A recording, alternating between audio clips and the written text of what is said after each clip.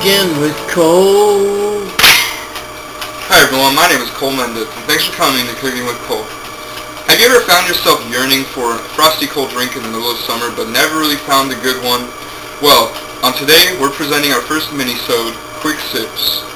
Now, for this drink, it's a nice cool coffee drink with a little bit of ice and a little bit of love. What you're going to need for this recipe is 3/4 of a cup of water, about 1/4 of a cup of milk, 1 tablespoon of coffee grounds, instant if you want,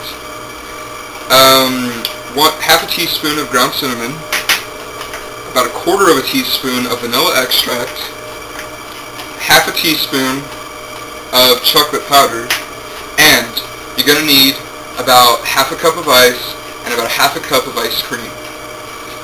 Alright, first what we're going to do is we're going to make the coffee part of it. We're actually just going to start mixing everything together in this cup, just to ensure that everything is nice and divulged. Let me go get a spoon.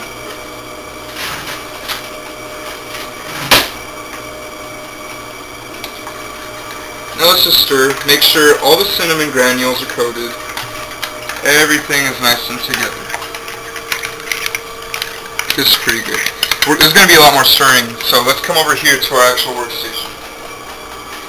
Now this recipe suits for one person, so I'm just going to be using one of these small electric hand mixers that you can get at any store for about 20 bucks.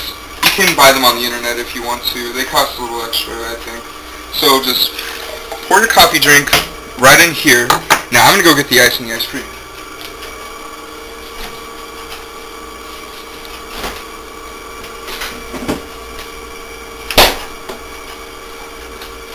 Alright.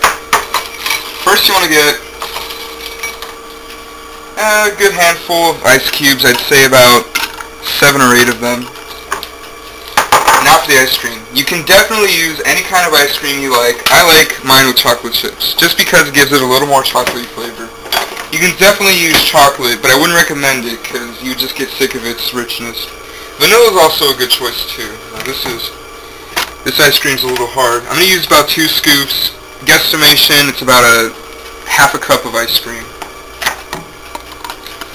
Twist on the blade, if I can get it on there. And now we just pulse. Mixture should lighten up in color, and when you shake it, you can hear a good rattling. That's all the ice that's been crushed in. Just going to give it a few more whips.